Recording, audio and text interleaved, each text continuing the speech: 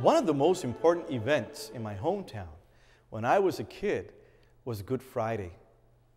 The act that marked not only the day, but also the Lenten season in general was the alive Via Crucis, or the procession.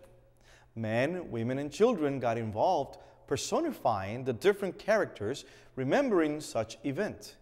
Jesus, the apostles, the holy women, Herod and Herodias, Pontius and Claudia, Roman soldiers, and so forth. But the character that called the most attention was the Samaritan woman. The young lady that played this character was, by tradition, young, beautiful, and single. And she will dress like an Arabian dancer, covered in colorful veils, heavily made up, and while carrying a jug of water, would flirt and wink her eyes to the young single men in town, causing nothing but havoc, laughs among many, and the mortification of some. Of course, this was the Samaritan before her conversion. Today, we face the same woman who has come to the well for water. Through today's scriptures, we see how water stands as a gift to humanity. Water is given to the Israelites for refreshment as Moses strikes a rock with his staff. This water, fundamental and elemental and life-giving, allowed the people of Israel to survive in the desert. This water is what this Samaritan woman came to the well for. She was thirsty, but not for the mere product of nature.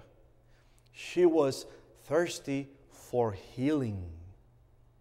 This woman comes to the well full of self-pride as a Samaritan and contempt for the Jews, full of bitterness and resentment, looking for affection in the wrong places, experiencing the failure of several relationships.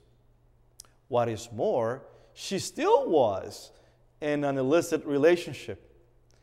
And to top it off, she denies water to a traveler, which within the Middle East mentality is short of a mortal sin. She was hurt, angry, and resentful. She was thirsty. And it is Jesus who, engaging in dialogue with this woman, breaking cultural and society conventions, speaks to her. Jesus leads her to look at her troubled life and helped her to reveal her true soul, what several men weren't able to achieve. Jesus did it by just listening to her. Without condemning her, Jesus listens and ignites the blaze of faith. He gave her hope, offering her nothing less than living waters to satisfy the absence of God in her life. The scripture says many of the Samaritans of that town began to believe in him because of the word of the woman who testified. Once this Samaritan woman encountered Jesus, once she understood the role of Jesus in her life, saving waters, she believed. Not only that, she became an evangelizer. She became a messenger of the good news of Jesus. This woman, once vilified by the community and her own passions, after a drink of water, arises with a raised mind in higher things, dignified and transformed. Give us, Lord, this saving water so that we may thirst no more.